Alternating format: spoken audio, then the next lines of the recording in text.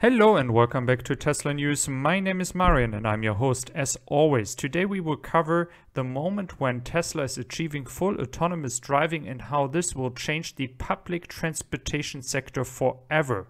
And for you guys, or most of my viewers are from the United States actually on this channel, for you guys it might not be as familiar knowing what public transportation in the masses means. In Europe, we do have that much more than in the United States. And so I'm going to go into some stats with you today. 30 million passengers use public transport every single day and the numbers are growing just in Germany, guys.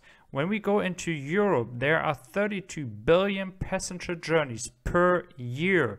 And this also includes 55% of those are buses. So a lot of people are using buses. And this is a major market that Tesla can disrupt, not only by autonomous buses or autonomous driving robo-taxi fleet, because I believe that the entire costs will go further down. And we do know that they can compete with Lyft or Uber easily when they have full autonomous driving. So just to give you a perspective what it means for us in Europe, there are a lot of people really upset when it comes to delays, that we have a lot of times in Germany, and then construction times that result in delays as well. And we do have a lot of situation when trains are actually cancelled and you don't have any chance to get from A to B. So a ride-sharing app like the Tesla ride-sharing app would allow you to go from A to B with less stress. And the next factor is you have to go to main train stations. And from these train stations, you also have to walk or run at worst times to your home or to the place where you want to be. And this is also time that many people forget. So if I take 20 minutes to work, which is 40 minutes each day, it doesn't count the walk from my doorstep to the train station or wherever I go. So taking ride-sharing apps, it would allow you to get picked up from right in front of your door and go right where you have to go in front of the door. Really nice when it comes to the winter time, but also when going at night, or really especially train station at night are not the most comfortable place to be. So there's a lot of potential for customers that are willing to use such a ride-sharing app and switch from the train or from any other public transport to a ride-sharing app. Looking at Uber, there is a revenue or trips in this case. We have seen 6.9 billion trips in 2019. Of course, last year the coronavirus started and it was just 5 billion. Again, guys, Lyft and Uber are two companies being right in the market when it comes to ride sharing. But once Tesla is really announcing that it is happening, that we see full autonomous ride sharing, robo-taxis as called, at that point, I think the market share of Lyft and Uber in this market will just go down. It is not possible that both will stay alive. There will be one or two, maybe maximum 3 major companies being in there. And just think about Apple or any other company in the future entering this market too. It could be VW at some point, who knows? Some companies might develop the same technology when it comes to robo-taxi fleets. So for Uber and Lyft, if you're owning the stock, my personal opinion is the future is not as bright as many people think.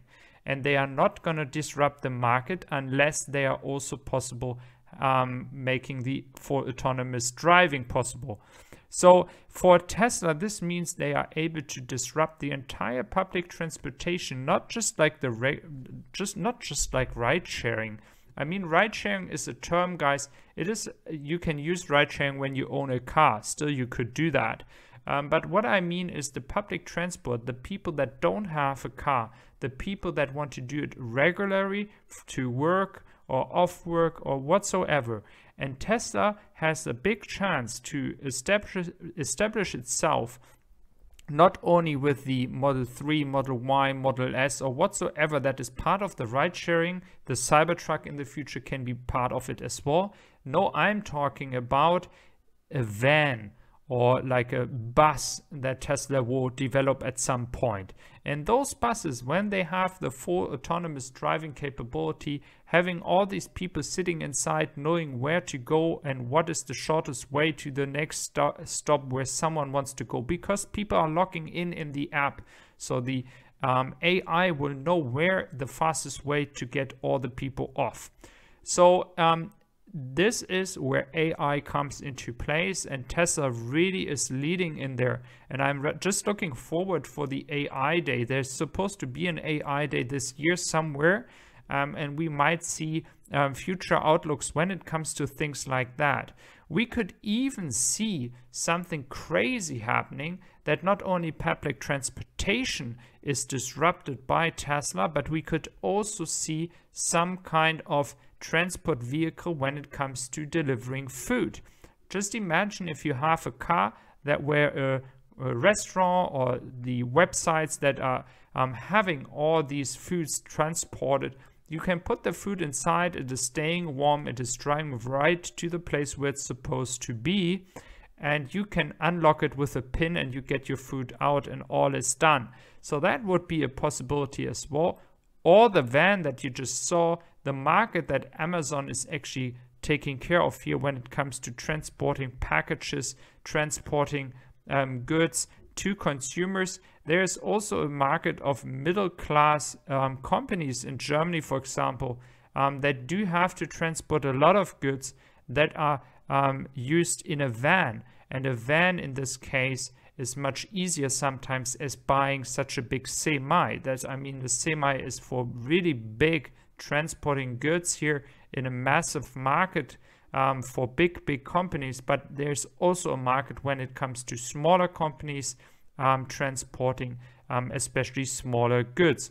So again, this can only happen when we have this autonomous or self-charging capabilities. And what you see here again is something we have seen many years ago, but Tesla CEO Elon Musk has proven that he wants to have that working here to achieve robotaxi fleet, because many people forget robotaxi fleets are only possible if you also have the capability of cars charging itself. So this has to be as well possible at most of the charging stations worldwide.